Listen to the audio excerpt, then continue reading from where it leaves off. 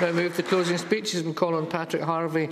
Up to 6 minutes, less would be more, please. Thank you, Deputy Presiding Officer. It's often my way to scatter a generous mix of praise and criticism on both sides of the chamber, so here goes. Mr Swinney was quite right to be a wee bit tentative in his acknowledgement of signs of economic progress. I think he used the phrase stable, if not uniform, progress. But he then immediately started defining progress in terms of GDP growth only.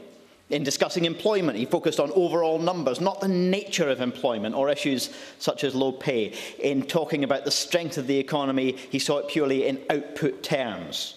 Now, the problems that Greens see with this economic mindset, it relates to what I would call the outgoing economic model. These problems cannot all be laid fairly solely at Mr Swinney's door. And we find little to disagree with in most of his motion, and I suspect he's interested in, at least sympathetic to some of our arguments in these issues.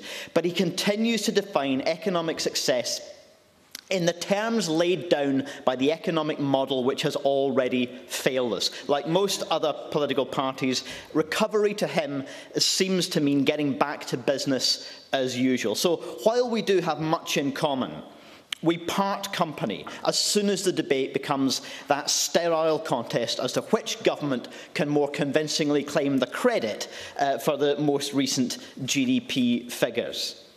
As for the Labour Party's contribution, Mr Gray recognised certain aspects of the employment picture which do need to be acknowledged. Underemployment, low pay, 0 hours contracts, insecure conditions, and people facing rising living costs at the same time. He made the case, and I agree, that a devolved government's hands are not fully tied in these matters.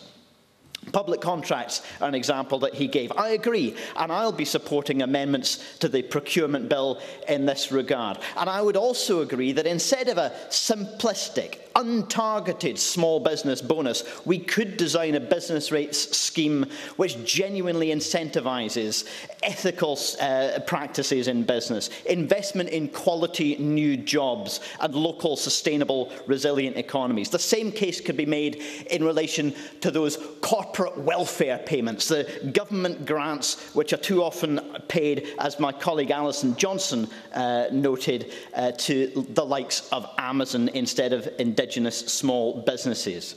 So while we have common ground as well with Mr Gray in many of these areas, the rest of his remarks were limited to a simplistic attack on independence. That's a case he's perfectly entitled to make, and I've no doubt that he does it with sincerity.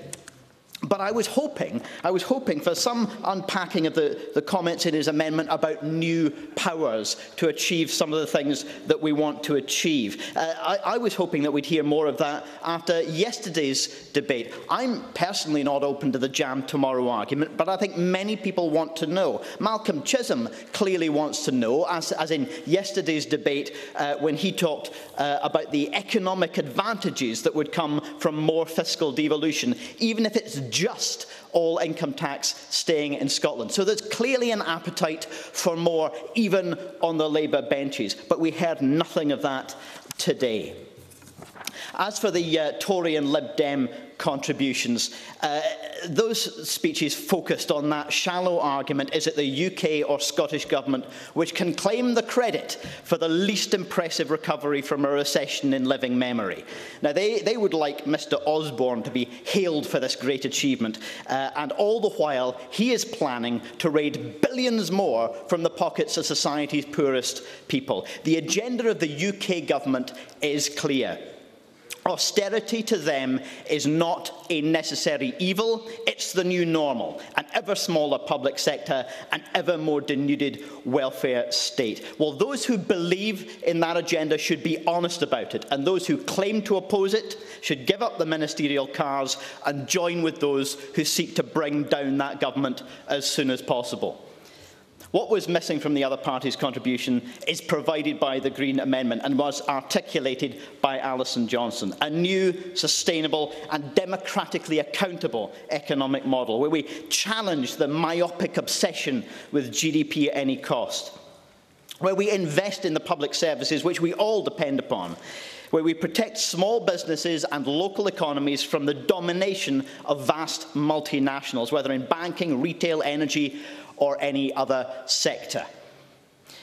Deputy Presiding Officer, in closing, I want to mention Willie Rennie, because Willie Rennie asked me to accept that there's a whole new level of uncertainty that comes with independence. Now, few people in this chamber might be open to persuasion on either side of this, but I would make the case that it's a whole new level of possibility which independence creates. Not the guarantee of this more radical agenda that I'm suggesting, but merely the possibility. And I contrast that with a whole new level of certainty in a status quo that it's time to reject. That's what the opposition to the independence movement represents. Thank you.